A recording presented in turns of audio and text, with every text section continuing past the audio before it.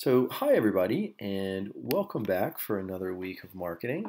This week we've spent a lot of time talking about some of the other P's, specifically the product P. Now we're going to move on to talk about the price P here. And this is one of 2 weeks that we'll spend on this price P. But I think you'll really enjoy this. Honestly, the price P is one of the most important elements of the marketing mix because every other element can be in place and it can be perfect, but if the price of your product is wrong, you're not going to have the sales and the revenue that you really need or maybe wanted. Okay. Lots of times when we're talking about price, people think, oh, it's just money, it's just money. It's not all about the dollar sign. Price is our book defines it as the overall sacrifice that a consumer is willing to make in order to acquire a specific product or a specific service. So remember, it can be monetary or it can be non-monetary.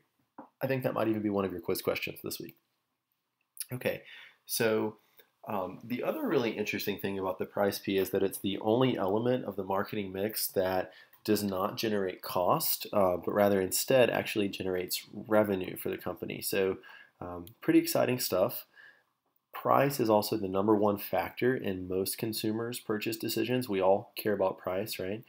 Um, Likewise, it's also probably the most challenging of any of the four P's to manage. A lot of time because it's the least understood of the P's. So we're going to spend some time making sure we're able to delve through why this happens.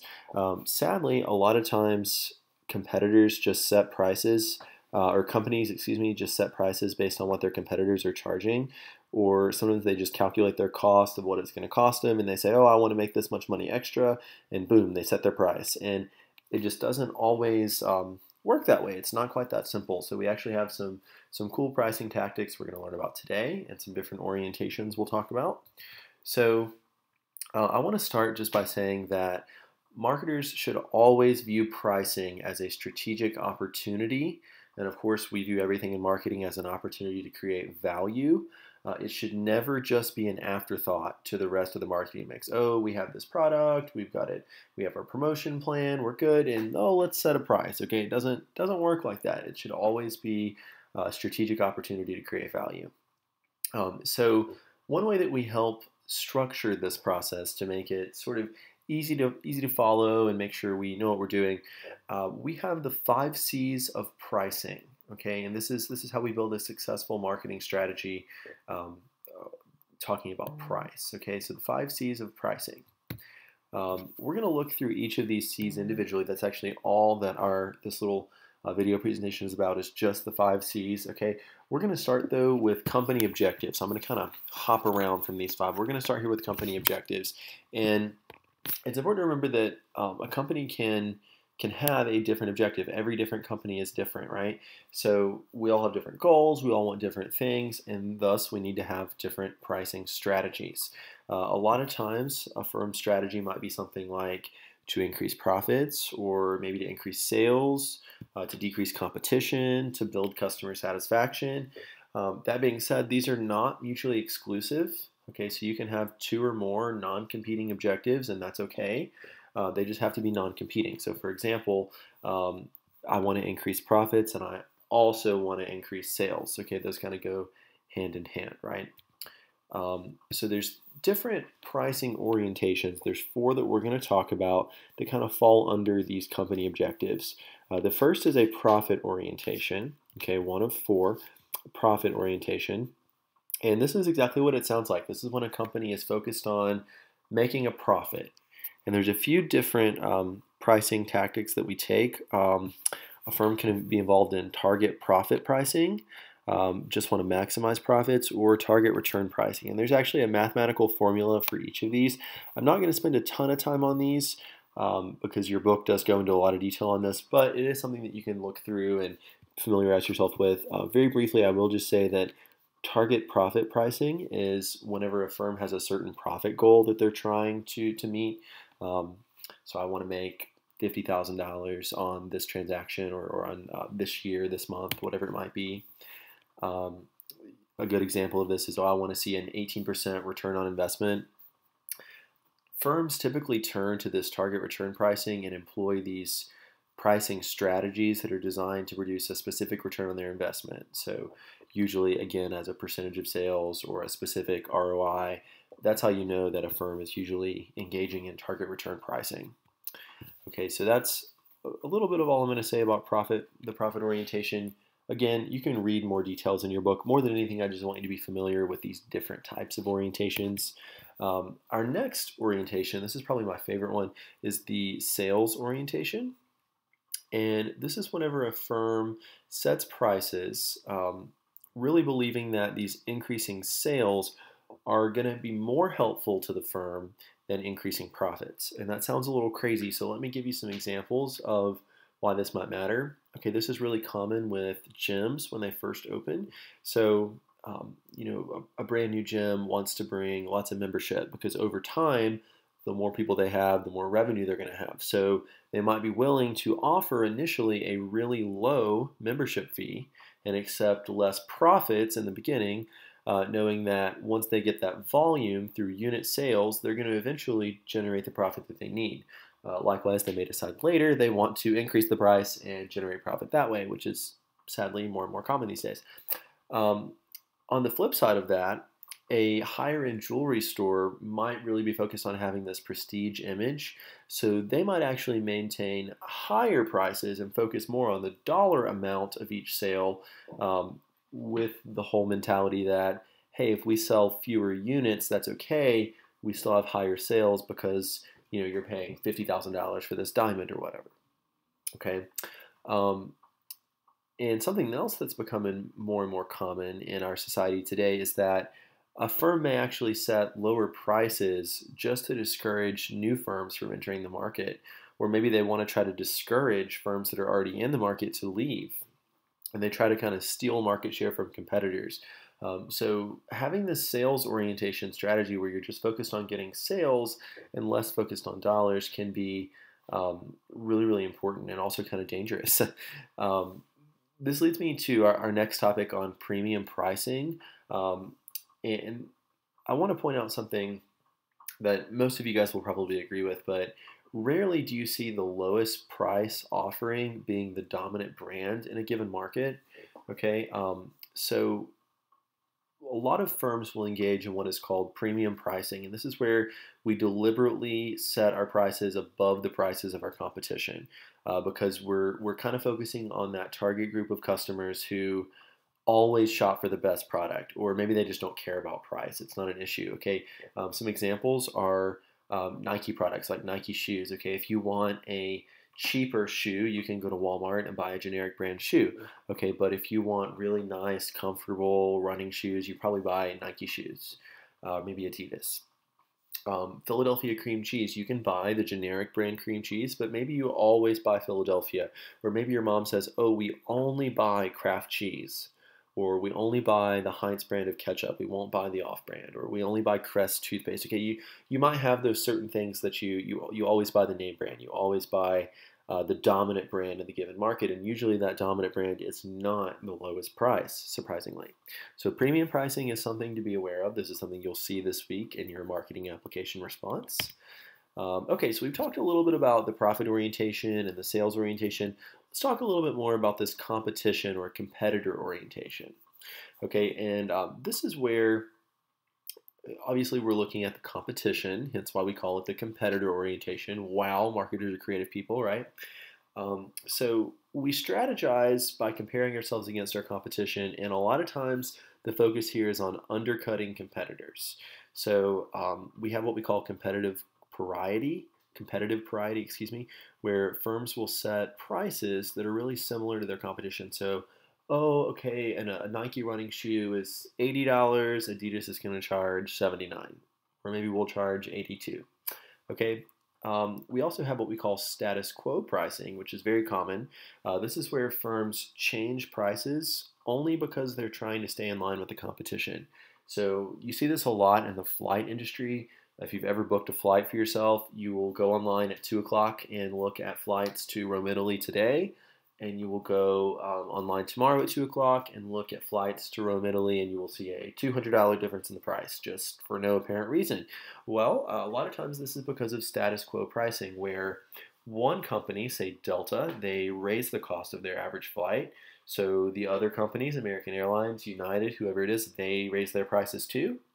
And then a week later, Delta decides, oh, we're going to lower our prices. And then the others follow suit as well. So there's money to be made in that interim time period where flights are changing. You look 1 minute and, oh, Delta is $300 cheaper than American Airlines. We're gonna go with them. Or, oh, you get first class seating with this one for the same price. We're going to go with that one. It's just a little bit more. We're going to do that. So, a lot is to be said about this competitor orientation.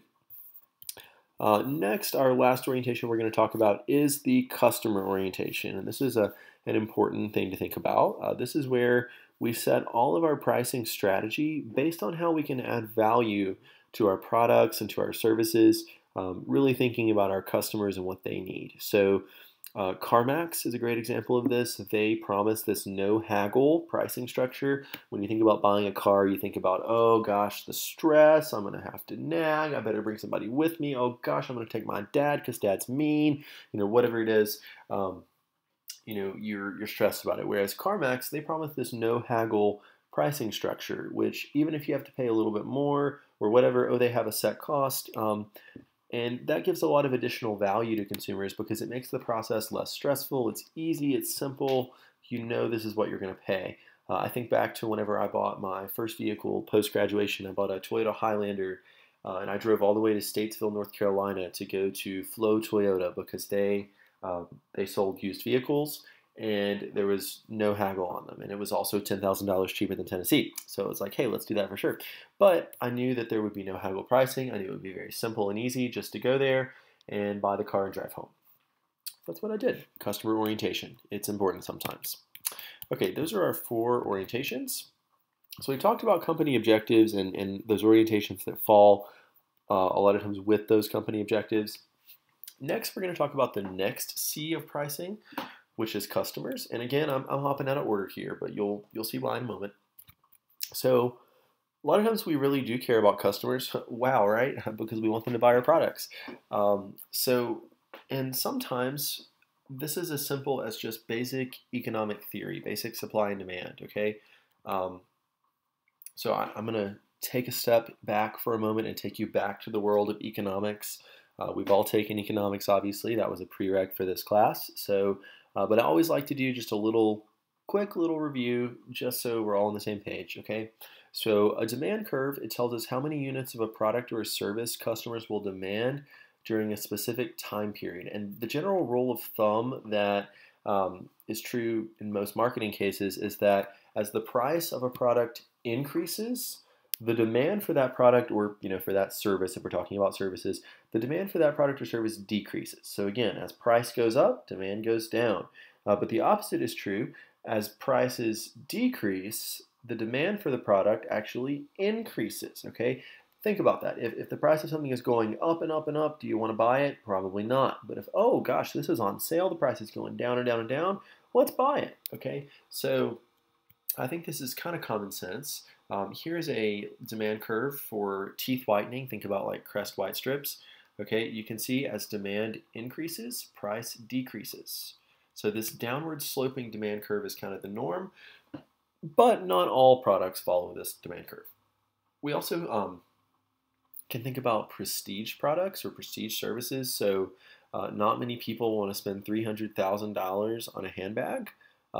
But some people do purchase for status and the status symbol that it conveys rather than for functionality.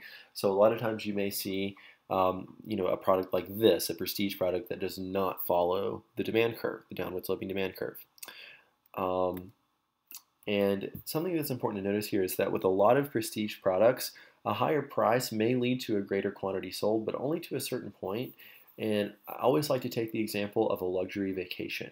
Okay, so think about your average cost of what you're paying for a vacation. Maybe you pay $1,000, maybe you pay $5,000, whatever it is.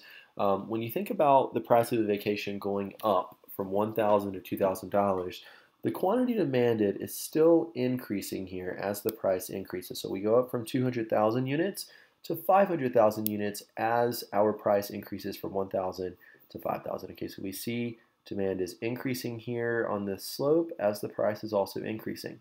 Okay, but it does level out at a certain point. When the price hits $8,000, the demand actually decreases back down to only 300,000 units. And you can see that here with this line. Okay, so when the price was $8,000 for a vacation, that's a little steep, right? We might not want to pay that much. Okay, so this is counterintuitive because it seems that even though unit sales are decreasing, um, we think the firm might actually make a greater profit selling 300,000 units at $8,000 rather than selling 500,000 units at $5,000. But we don't know until we actually calculate all the costs and all the details of that. But hopefully you can see here just how important this demand curve is in marketing. And here in just a second, we're going to learn how to do the math. It's not as simple as just multiplying these together, unfortunately.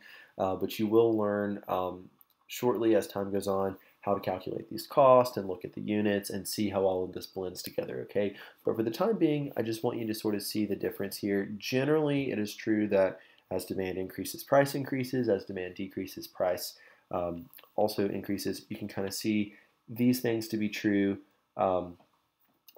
in certain cases, but not always. So that's why it's important to look at this demand curve. I want you, as you're doing your assignments this week, to think about this downward sloping demand curve. This is the one we're going to be using the majority of the time for most of your assignments. As demand increases, price decreases. Just think about the customer. If the price of a product is going down, we typically want to buy it, whereas the opposite of that is not true. So think about those. We will look at some peculiar examples like this, but I want you to keep it in the basics for now. Okay, so I also want to talk about price changes because as marketers, we're always thinking about this.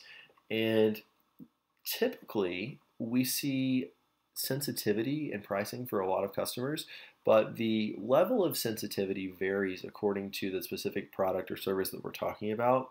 Okay, so for necessity items like gas or milk or bread, you know, those kind of staple items, we're usually less sensitive because we have to purchase the product no matter what. We have to have gas in our cars. We have to buy milk and bread. You know, you have certain things that you just must have to survive, right? So we're less sensitive to those kind of price changes, which is why we see gas skyrocketing at the moment. So for other products, like say a steak, when there are substitutes available, we tend to be more sensitive to those kind of price changes, and we might not buy that. So we're going to talk a little more about some details with this in a moment. But think about a steak. You know, if the price of steak is really rising, it's getting more and more expensive. But hey, there's substitutes out there. We could buy chicken. We could buy fish. We could even buy ground beef, right? There's other options available. So when there's substitutes, we are more sensitive to these price changes. This is where the price elasticity of demand comes into play. And this price elasticity of demand essentially just measures changes in price and how these changes in price affect the quantity of the product demanded. We do have a formula that we use. It's the change in quantity demanded divided by the change in price. And I have an example for you here, going back to our Crest White strips, our teeth whitening products. So if we're trying to calculate this price elasticity of demand to determine, hey, is this elastic or is it inelastic? Do we care about prices? Are our customers price sensitive or are they not price sensitive? So as we're filling in our formula here, remember it is Q2 minus Q1 divided by Q1 for our numerator here. So as we look at Q2, we find the number 5. So look at Q1, we find the number 10, subtract these out, get negative 5. We're dividing this by Q1 again with a total of 10. So negative 5 divided by 10 gives us negative 1/2 or negative 50% as our numerator. As we look at the change in price, we're taking P2 minus P1 divided by P1. So we do our math accordingly. 15 minus 10 divided by 10 is 5/10, or 1/2, again 50%. So we get negative 50 divided by 50 is negative 1. Great, so we have negative 1. Now what?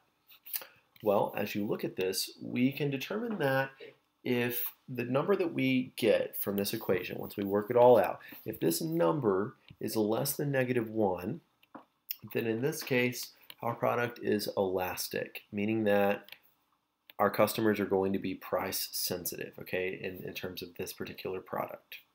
So again, as we think back about T-bone steaks, raising the price in this case would probably result in less T-bone steak sales if T-bone steaks are elastic. Okay. Now, if that number that we get from solving that equation is greater than -1, then in this case, our product is inelastic, meaning that we're not as sensitive to these price changes. Okay, so this is just something to consider from a marketing standpoint as you are setting your prices. I have a couple of sample problems here for you to try. You can do this on your own time. These are in the PowerPoints. It will show you step by step the answers, how to get them by each step, and you can see if you got it right, okay? But for the purpose of this video, I just want you to know that when a product is elastic, consumers are usually price sensitive, whereas when a product is inelastic, we are insensitive to price. We care less about that, okay? And this is pretty obvious. We're less sensitive when it comes to things like necessities that we have to have. Okay. This leads me also to talk about the income effect, and this is something else marketers have to consider, okay, because the change in the quantity of a product demanded by consumers usually changes according to their incomes, and this is kind of common sense. As someone's income increases, our spending behavior usually changes.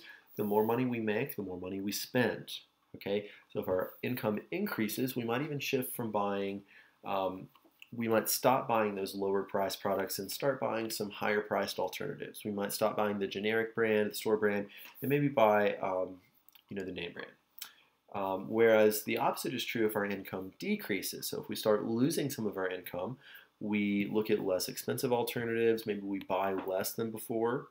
And I put on here, think about steak and hamburger. So if you are doing really well this month and you're making a lot of money, oh hey, I'm gonna buy a steak and I'm gonna get all this stuff to go with it. It's gonna be great. Or oh my gosh, I have $10 in my bank account. I should probably buy something a little cheaper. Okay, so you can go through and conceptualize this pretty easily based on one's income. Something else to think about is the substitution effect, and this has always been really interesting to me, but the substitution effect, we refer to consumers' ability to substitute other products for the focal brand. So an example is laundry detergent. Okay, this is an area where there are a lot of substitutes available. So if Tide, the very common laundry detergent brand, if Tide raises their prices, sometimes people will just buy Arm & Hammer or Gain or whatever other alternative, whereas loyal Tide customers, those people who are brand loyal, they're going to pay the higher price because they really like Tide. So the substitution effect is something to think about here as you're setting your prices. This also brings me to cross-price elasticity, and this is also something where we have to think about complements and substitutes. Okay, so when you think about complement goods or those things that go together, the demand for complement goods are usually positively related. So that means they rise together and they also fall together. So think about peanut butter and jelly. Okay, if the demand for peanut butter increases, then the quantity demanded of jelly is probably also going to increase. On this slide, I talk about Blu-rays, Blu-ray disc and Blu-ray players. So if the demand for a Blu-ray disc increases, then the quantity demanded of Blu-ray players is also probably going to increase. Okay, now when we think about substitute goods where there are a lot of other options available, the opposite is true here. So think about, again, Blu-ray players and DVD players. So as the quantity demanded for Blu-ray players starts to go up, there's a decrease in the quantity demanded for DVD players. So these things are negatively related. And this kind of makes sense, right? As we start to evolve and we start to buy Blu-rays, we don't need as many DVD players because everything's being made on Blu-ray now, right? So when there's substitutes available, you see these changes in demand affect products negatively. Okay, so we're halfway through, guys. We've talked about our company objectives. We've talked about our customers. Now we're going to move on to talk about cost, and this is something that I think is also pretty easily conceptualized. Now, this is where companies really start to struggle, right? Because you're a business owner, you think, oh, I'm going to set my price based on how much it costs, right? Because I want to make a profit, and I don't want to just set the price somewhere where, hey, I'm breaking even. Well, in a lot of cases, that's true. But remember that consumers actually make their purchase decisions based on the perceived value of a product. Okay, they don't care how much it costs you as the business owner to produce and sell this product or deliver a certain service. They could care less. All they care about is their perceived value of the product. So I want you to think about this from the consumer standpoint as we're talking about cost today. All right, so there's two types of costs that we're going to talk about. Again, this is probably a review for you from micro or macroeconomics, but the two types of costs we're going to look at here are variable and fixed cost. Our variable costs are those that vary with production volume. You usually see this with labor and materials. And I use the example of a hotel here and also of a bakery. So Blackbird Bakery, they incur all kinds of variable costs when it comes to ingredients. So every time they make a cake or some kind of dessert, they have to use sugar, they have to use flour, they have to pay an employee to be there working in the kitchen. The same is true with a hotel. So maybe a hotel incurs approximately $10 of variable cost for each room that they rent for the night. And that $10 may cover the cost of cleaning staff, maybe stocking the room with shampoo and conditioner, coffee, whatever it is. And these variable costs may go up or down depending on the volume. So it depends on how many cakes Blackbird sells. It depends on how many rooms this hotel rents per night. Okay. Whereas fixed cost, those are the same regardless of our changes in volume. So this is, think about, again, going back to the bakery. Blackbird Bakery, regardless of whether they make 100,000 desserts or 1 million desserts, they're paying the same rent regardless, okay? Regardless of how many desserts they make. Whether they sell 1 million, or 0, they're going to pay $3,000 a month in rent or whatever, okay? Usually see these fixed costs in terms of rent, utilities, insurance, salaries, depreciation, those kind of things. So we of course look at total costs as the sum of these two numbers, the sum of variable and fixed cost. A lot of times these are not always given to you in real life like they are in a handy-dandy math problem. A lot of times you have to go and calculate these, and that requires a lot of number crunching, which you math people will love. Okay, but this is an important part of marketing as well. So again, going back to a hotel that incurs $100 in fixed costs, and they booked 10,000 rooms with a variable cost of $10 per room. You can go and add these together. 10,000 rooms times $10 each gives you 100,000 plus the 100,000 in fixed cost gives you $200,000 in total cost. So pretty easy to calculate all of these numbers. Now, why do we care about calculating all these numbers? Well, we care because in marketing, we start to look at break-even points, and we look at the break-even analysis, okay?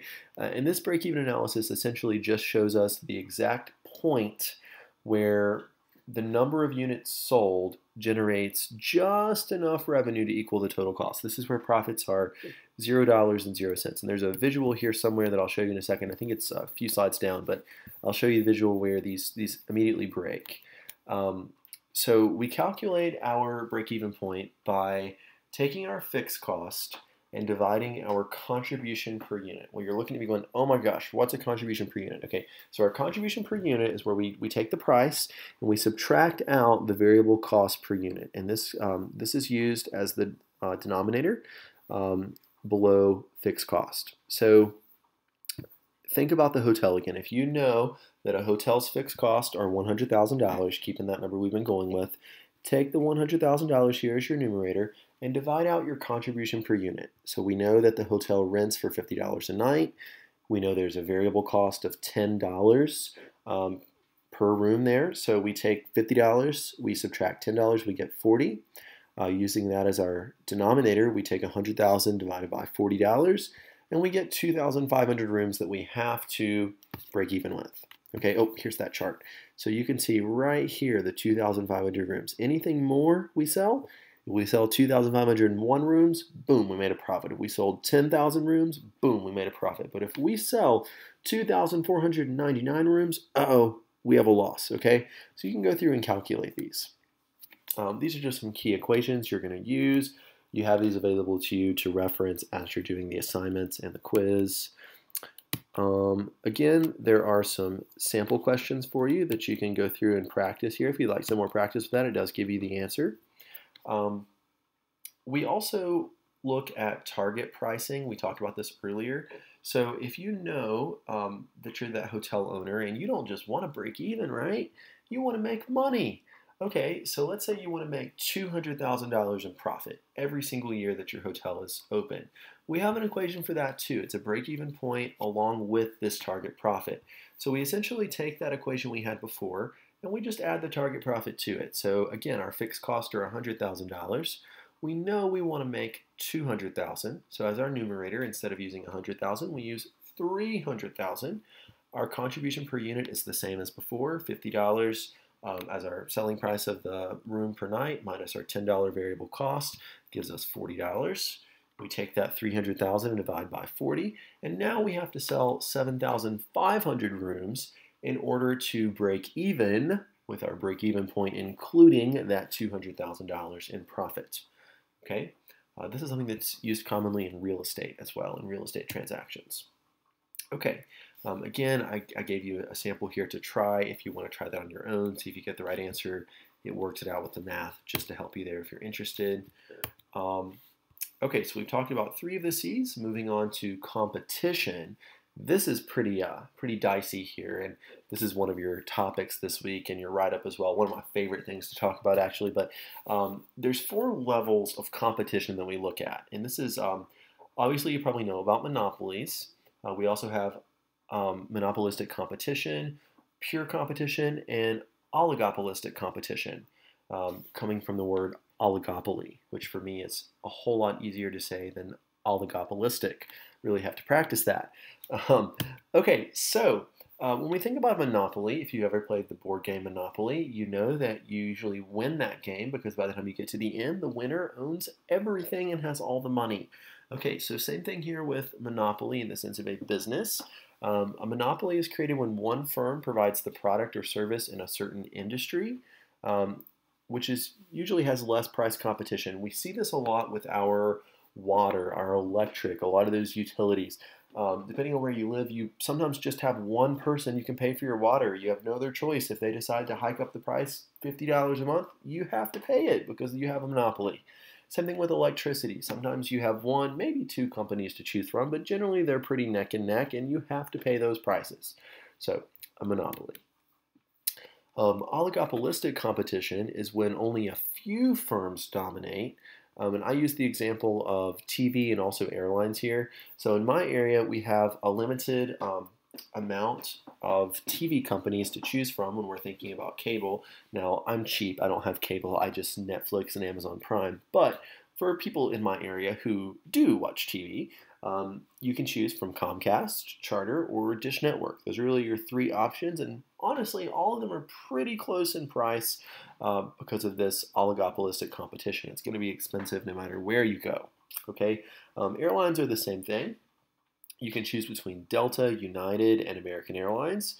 Again, they change their prices in order to react to the competition, to sort of create a little bit of instability in the market. So pretty interesting how that works. Continuing this discussion on oligopolistic competition, a lot of times whenever you have just a few firms in the market, you see a price war that comes about. So if you think about TV again, okay, Charter decides they're going to lower its prices. Comcast decides, well, hey, I'm going to meet up with that. I will beat their price. I'll beat Charter's price. I'm going to go lower. And then Firm A says, oh, well, Charter, no, I'm going to go even lower than Comcast to keep you as a customer. So they just keep going down and down and down and down and down. It's this cyclical cycle, which for the customer is great, okay, because your prices are going down, you're paying less. But from a business standpoint, you can't stay in a price war forever. You're going to lose profits. You're going to lose prices. It's bad news bears, okay? You just can't keep doing that forever and ever. We also have what we call predatory pricing, which is actually illegal in the United States under the Sherman Act and also the Federal Trade Commission Act. But predatory pricing still happens, sadly, and predatory pricing is when a firm sets a price super, super low for one or more of its products, just intentionally trying to drive out competition. So they know, oh, if I offer this for free, there's no way this other company is going to stay in business. Or I'll offer it for $1. It goes as low and low and low as possible. Predatory pricing. Um, Monopolistic competition occurs a lot with um, products that are differentiated. Okay, and I always think about sunglasses. I love sunglasses.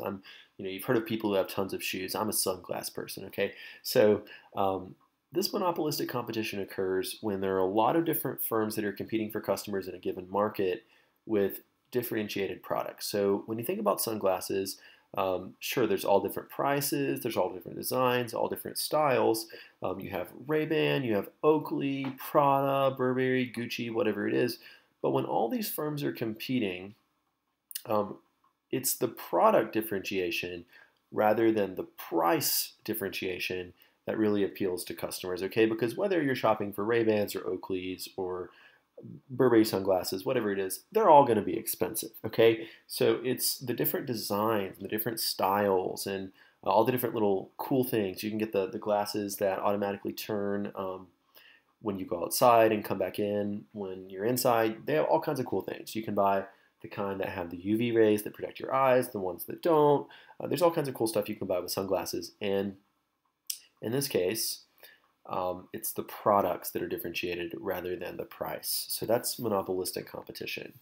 We also have pure competition, and this is where the product is standard. Okay, so this is common with grains and gold, meat, spices, minerals. And if you think about wheat, for example, okay, wheat is wheat. It doesn't matter where you buy it or from whom you buy it. Wheat is wheat. So the secret here is not just to offer the lowest price. That would give you a price war. You'd be fighting, going down and down and down. Nobody would ever make any money. Okay, so when you have pure competition, we don't care so much about the price of the product. We care more about differentiating your product from others. So the example here that I thought of was salt. Morton Salt has been in business for ages, right? And you may in your family always purchase Morton Salt just because that's what your parents did or whatever.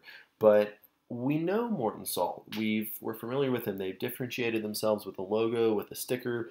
They're distinct from the rest. It's not just the cheapo brand you buy. We know Morton Salt's good quality, and it's still not expensive. Okay, so the goal here is to differentiate your product with some kind of logo, some kind of sticker, something to make it distinct from the rest. That's how you're successful in a market where there's pure competition. Okay, so we've gotten through 4 of these C's. We talked about the company objectives, customers, cost, and competition. We're going to wrap up today by talking about channel members. And this is pretty self-explanatory, so I'm not going to say a lot here. But this is where we look at wholesalers, manufacturers, retailers. They all have different perspectives on pricing strategies, okay? And this is where there can be some turmoil that's created. So maybe a manufacturer wants to increase the image and the reputation of its brand, whereas a retailer wants to increase sales and clear out their shelves so they can make a profit. So unless each of these channel members very clearly and very carefully communicate their pricing goals and select partners that agree with them, you're going to have some conflict that arises. So it's really important to make sure all the channel members are on the same page here. Okay? All right, that is the end of our presentation this week. I hope you guys have a great week. As always, if you have any questions at all about your assignment or the quiz or anything at all, feel free to shoot me an email. I would be glad to help you with anything you need. So I hope you guys have a great week, and we'll talk to you soon.